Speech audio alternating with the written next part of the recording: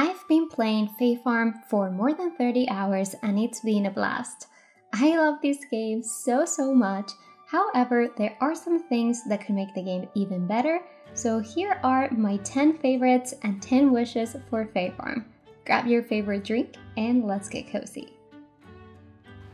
Number 1 on the list is the visuals and the controls. The art style in this game is just so beautiful. From the environments to the characters themselves, every single creature or the core item, this game is stunning. And the best part about it is that you can explore the world in a fluid way with the incredible movement mechanics and controls. Just jumping around or swimming is so much fun, and this gets exponentially better when you get your pair of wings. I finally got my purple wings and I love them so much.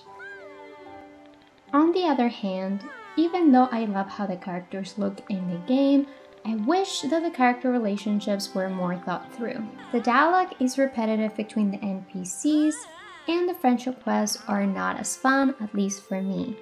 I actually don't mind having some basic NPCs like the merchants, but I wish they would have picked a few characters to flesh out, especially when it comes to romance.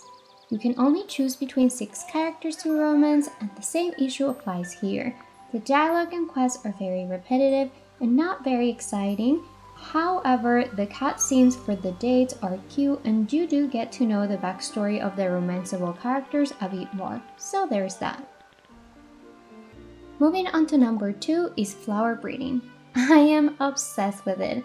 Could spend every single day just doing that and I would be forever happy. I think it was so smart to give people a reason to use flower breeding by locking the different cosmetic wings behind this mechanic, and not only as a crafting material or to complete the almanac. There are some amazing tutorials for flower breeding out there. I'll link my favorites below, and I want to give a shout out to Jake Miss Gaming and Chloe Plays for their amazing flower breeding videos. I would have not been able to get my purple wings without them. Something I wish was better is the system to move flowers around. I wish you could just move the flower beds around instead of the flowers themselves. It will be just so much better for decorating to have that freedom, and the same goes for moving crops. You also can't move flowers between farms, which I get, but you do have to do the entire breeding process again on your other farms if you want a specific flower to decorate with. It made me think of Animal Crossing New Horizons and how you could pick any flower and then plant it anywhere you wanted. Something like that would be a great addition to the game for those who love decorating. Number 3 is farming. I actually really enjoy the farming mechanics in this game. I think it's very unique, and unlike any other farming sims I've played, I like the introduction of soil beds and having different soil beds for different purposes. It adds another layer and more thought and planning depending on which crops you want to grow. I also really like the idea of the magical fertilizers. It's a magical game after all, and it makes sense that the way you acquire different crops is also through some magic. It's been really fun to plant different things and see what will grow when you apply the magical fertilizer. Truth being told, I don't do tons of farming, just a few small patches are enough for me to play around with the fertilizer and get the different crops I need. I do wish that you could do more with all your different crops, and that is where cooking recipes fall a bit behind in my opinion. There is a good number of recipes you can craft, but all your resources get chopped into the same things. So all root veggies end up as diced roots, your regular veggies as chopped veggies, all your different mushrooms as sliced mushrooms. You get where I'm going. Why have all these different cool crops and ingredients and then make them all into the same thing? There are a few recipes that do use a specific crops, but I think there was definitely opportunity for more variety here. Fave number 4 is bug catching. I love the mechanic, it's super satisfying. All the 3D models for the critters are super cute, which makes you want to catch them all. I really enjoy the critter conservatories as well. It gives me a reason to keep going out in the world to catch even more critters and get those materials that are really needed for a lot of crafting recipes. The one thing I wish is that there were even more. Don't get me wrong, between the different realms and the seasons there are plenty of critters to catch, but especially for rare ones, I thought there will be one per season of each type, or for example, in the Fae realm the critters are the same all year round, while in Asoria and in the mountain are different depending on the seasons.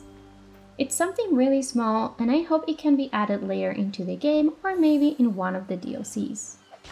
This one comes as a shock to me, but I really like mining in this game. Usually I avoid mining in every farming scene, mostly because of the combat, but even if there isn't, I usually find it boring and tedious. But mining in Fae Farm is actually a lot of fun.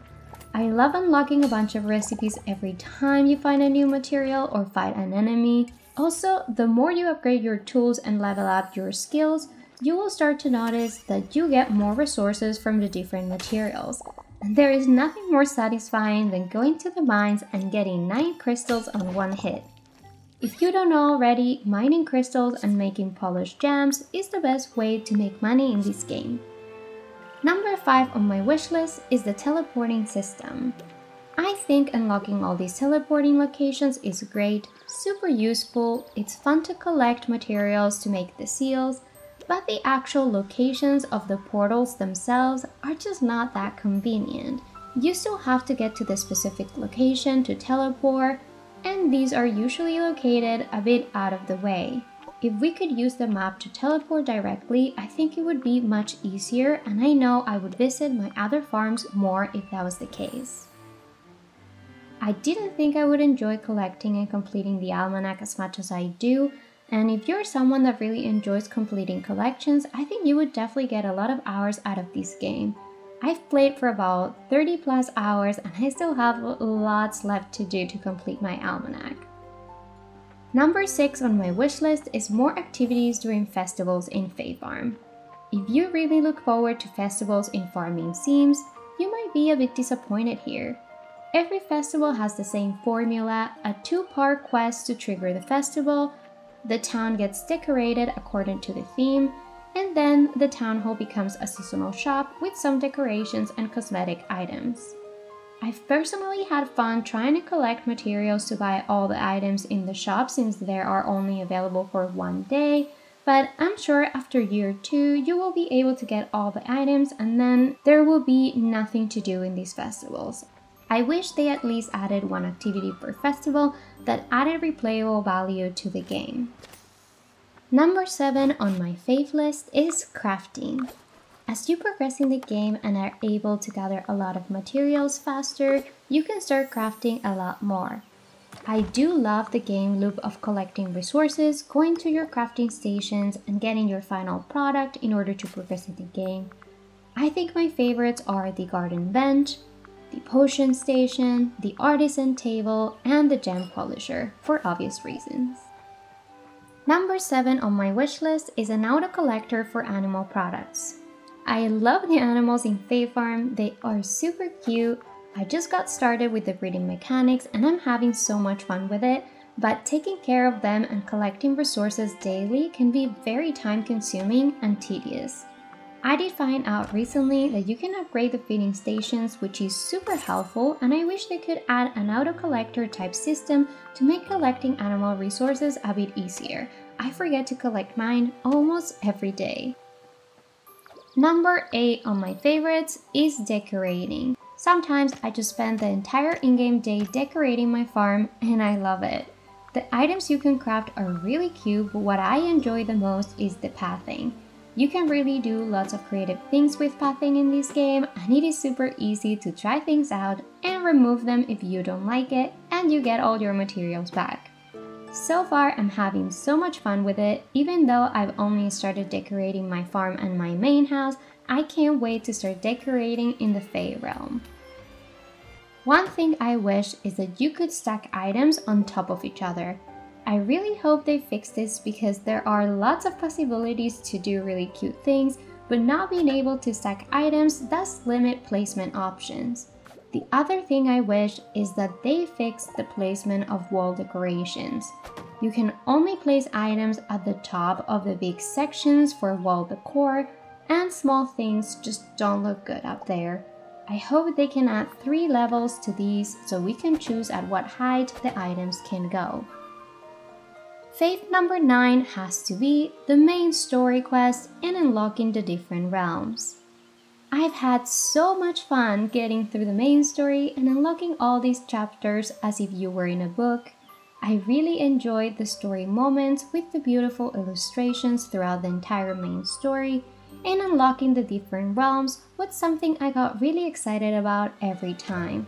Discovering all the new things to collect, more crafting recipes, more scatter scrolls, more forageables and critters feels like starting the game from the very beginning, and I found myself saying just one more day every time. The one thing I wish is that there was more to do in these realms after unlocking them. And I'm not talking about more farms, we don't need more farms. I'm talking about quests and exploration. I don't think adding more farms necessarily adds more value to the game, but I think this is a great opportunity for the DLCs. If you bought the game on the Switch or you got the deluxe version on Steam, 2 DLC packages will be released at some point, one this year and one in 2024. They can go in many different ways here, but I think either adding other realms and keeping them small or making the existing ones bigger could be a great and fun addition as DLCs. On number 10 is the amount of content in this game. Depending on how fast you play, I would say that it can take between 25 to 30 hours to finish the main story, which more or less aligns with the first in-game year.